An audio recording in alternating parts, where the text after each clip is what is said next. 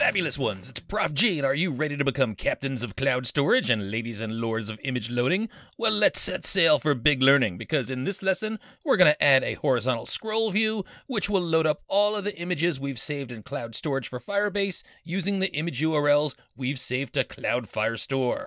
Let us continue to hack. Now, while we could add code directly to the spot detail view, that view is getting pretty complex. My Xcode's starting to choke on the view's complexity. This might be a bug in Xcode when dealing with logic to display varying toolbar items, but I'm starting to find that Xcode does stop if the code has errors, but it doesn't accurately point out the line containing the error, and it doesn't properly describe the error, and that's just limited to this view. And also, this view just has a lot of code in it. Eventually, we will want to refactor this, but it's definitely getting harder to focus on the individual interface items we're trying to create. So instead, let's create a new file for this view, and after we get horizontal image scrolling working, we'll add it to the spot detail view. So let's add our new view below Spot Detail View by right-clicking Spot Detail View, selecting New File, Swift UI View, and we'll call this Spot Detail Photo Scroll View. Now we need some data to show in our scroll view, and unfortunately we can't easily read the data from Cloud Firestore database and the cloud storage, since we need a spot and then we need to read the photos for that spot. But for now what I'll do is I'll hard code a string which will give us access to an image in cloud storage. And we'll do this by creating some fake placeholder data just to make sure that things are working properly. Then we'll switch to loading data from Firebase.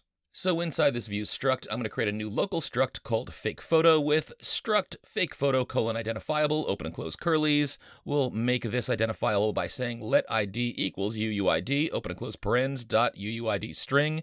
And then we'll add var image URL string equals, and I'll enter double quotes for the empty string, but I want to put in an actual URL string in here so that we can load the image from cloud storage. So with your browser open to your project's console, let's find an image we want to load. Now remember, we save the image URLs not to cloud storage, but to Cloud Firestore database. So I'll choose this here, this one that says yummy cheese. And if I click on this image URL string here inside of a photo document, I can click the pencil, I can click in the field that holds this URL string, type Command A to select the entire string, type Command C to copy it, and with this URL string on my clipboard, I'll return to Xcode and paste this in between the double quotes.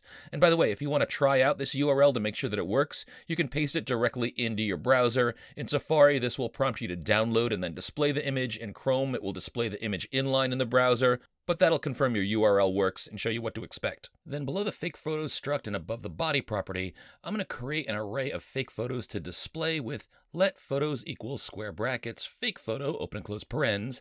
Then I'll copy the fake photo initializer and paste in a bunch of these with commas separating each fake photo element. I've got 8 in this photo array. That'll be plenty to test things out. And now we can code our interface, so I'm going to highlight and delete the text view and enter a scroll view, and I'll select the option with axes, show indicator, and content, holding down the option key so that I get all the parameters. And for the axes, I'm going to set .horizontal, I want a horizontally scrolling scroll view.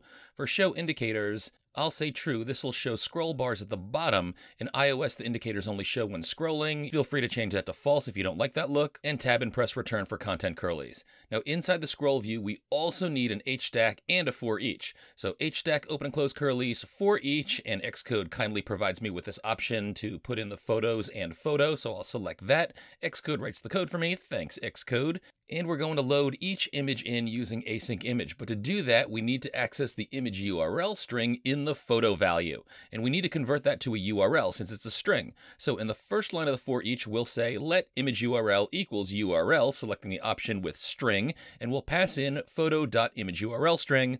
But since creating a URL could potentially result in a nil, we'll use nil coalescing with double question marks, followed by URL initializing this with a string, passing in the empty string. This is just to silence the error. Hopefully we'll never see that empty string in here. And with a valid URL, we're ready for async image. So we'll select the option with URL content and placeholder. The URL is image URL.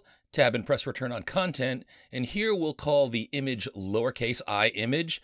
Tab to the code, and we'll modify that lowercase I image, so this is now an image view. So under here, we can enter any modifiers for that view. .resizable. I'll put a comment in here that says the order is important. Now this comment applies to the 2 lines I'm about to type. Although I'm embarrassed to say that I flipped the proper order in here, you'll notice that my images actually look a bit squished. I'll fix that in a subsequent video. Sorry about that. So much for the PhD, huh?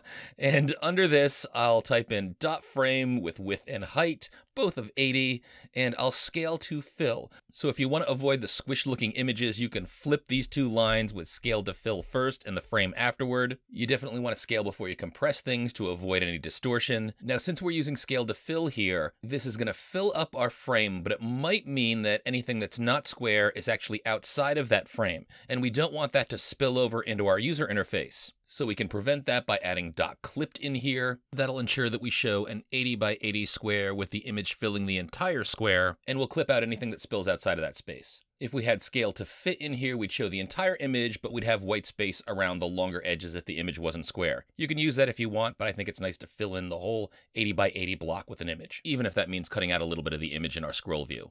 And then I'll tab and backspace over the code and placeholder, and oh, look at that, we got a bunch of pizza images over on the right. Again, mine are squished because I should have put the frame above scale to fill, and for the placeholder, I'm just going to add a progress view, and watch the preview as I enter progress view.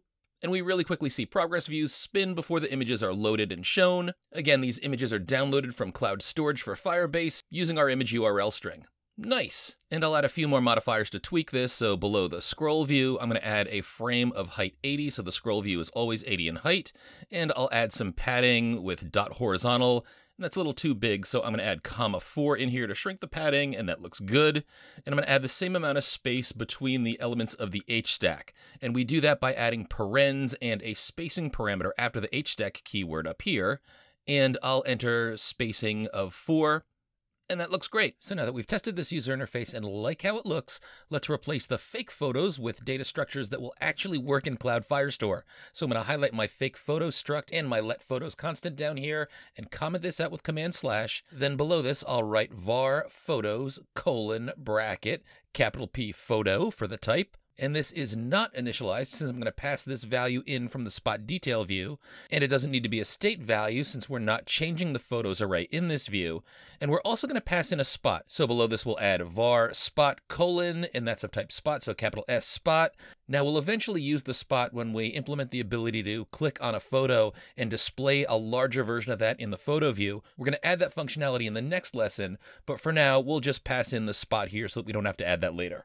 Then our view stops working, so we're going to need to modify the preview provider. And since we're going to pass in a photo value, I want to reuse this image URL string that we used up here.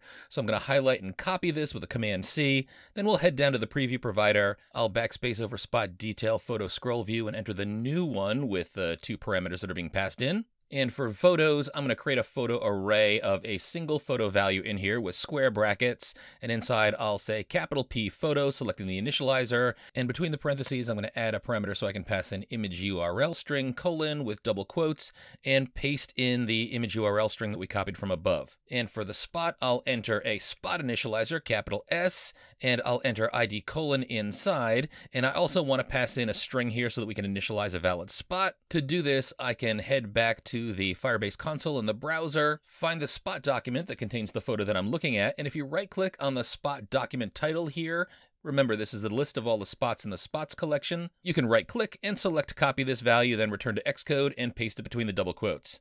And I added an extra set of double quotes around image URL string. Sorry about that. I'll fix that. And now our preview works. It's only showing one image, but what we want to do next is add this to our spot detail view. So let's head to that file now. Now remember how we read in our reviews for a given spot? Well, we use this @Firestore query property wrapper and we created a reviews array of reviews objects. Well, we're going to do the same for photos below with @Firestore query parens. We'll pass in a collection path, which is a string. So this will start as the spots collection, and then we'll follow this with var photos : and in brackets, P photo singular. And remember, this won't actually work because we need to use a spot ID to actually get the photos collection for the spot that we're viewing. But we don't get that spot ID until we've actually viewed this view. So we need to update the photos variable in the onAppear. We can scroll there right now. And you see these 2 lines in here? We did the same thing for the reviews array. We're going to do pretty much the same thing for photos. So I'm going to highlight these 2 lines in onAppear. That's the one that says $reviews.path and the print reviews line down below. I'm going to copy them. I'm going to paste them below these 2 lines. And there are 4 places in here that say reviews that we need to change to photos photos instead. Make sure you don't remove any $signs where they're supposed to be. And so this will update the photo so that it shows all of the photos in the photos collection for the spot that we're now looking at. Now there's one more condition we need to deal with. If instead we're entering a brand new spot, that spot is not going to have a spot ID until we save it. So we have a line down in our save button action where we update this reviews.path if we've just saved a brand new spot and we now have a spot ID. Well, we're going to do the same thing with photos. And in fact, we actually entered this code previously. We're just going to uncomment it. Now, before we get there, remember our view is complex. If Xcode is being finicky on you, just make sure that you're not showing any errors at this point. And if you are, backtrack to the spot where you last showed a live preview with no errors and recreate the code. The code we're entering definitely works, so you shouldn't have any errors. And if you have errors, you don't want to continue to power through this because it might be tough to backtrack and find where those errors are. So now to head to the spot that we need to update, we actually put a to-do comment in there. You can use the jump bar to find that. Or what I've done is I press Command F for find, and I've typed photos in the find bar up top. When I press return, it finds the next occurrence of photos, which is in that to-do comment. And either way, you should jump down here to the to-do comment in the save button action, this one right here. So we entered this in a previous lesson, but I commented it out because we didn't enter the photos value yet. But now that we have it, we can uncomment this line here, Command / removes it, and I'm going to remove the to-do comment, mission accomplished. And now at long last, let's add our horizontal scroll view to show our images. And we do that just below the map and above the HStack that holds our average rating and the photo and rate buttons. And in here, we'll just enter spot detail photo scroll view. And for photos, we pass in lowercase photos, plural. And for spot, we pass in lowercase spot, singular. And now we should see the live preview renders a space where the images show. So we've got a space in here, but unfortunately we don't see any images because we're not passing in any value to test the spot. So we don't see anything in the live preview, but we can build and run. Hammer time, no errors. The app loads.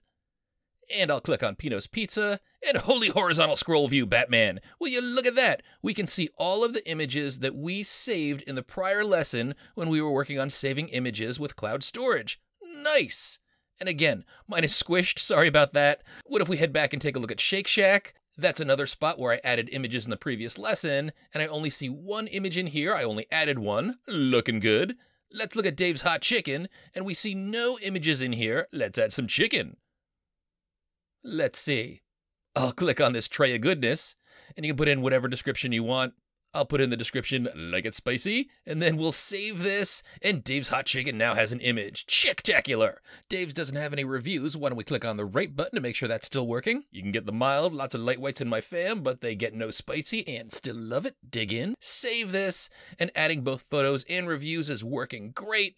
If I head back to Pino's to continue to test this, if I add one more pizza, then I'll have to scroll to view them all, so we'll click Photos. I'll add this weird football pizza. Not a real Pinot specialty, click Save. When I do this, we have so many photos in here, I need to scroll to see all of the photos, but that's working great. Review scrolling is working great too. So congrats, full stack Swift developer! You are now loading images from Cloud Storage for Firebase as well. Next up, we'll implement the ability to click on an image and see a full screen image with nothing distorted or cut off. And when we do that, if the person clicking the image was the person that entered that image, they'll be able to edit the description as well. Like what you're learning? Be sure to like the videos, drop a comment to let me know, and subscribe. All this helps the channel gain traction. That ensures that I'll keep sending out free and fresh videos for all of you to enjoy. Now continue to hack.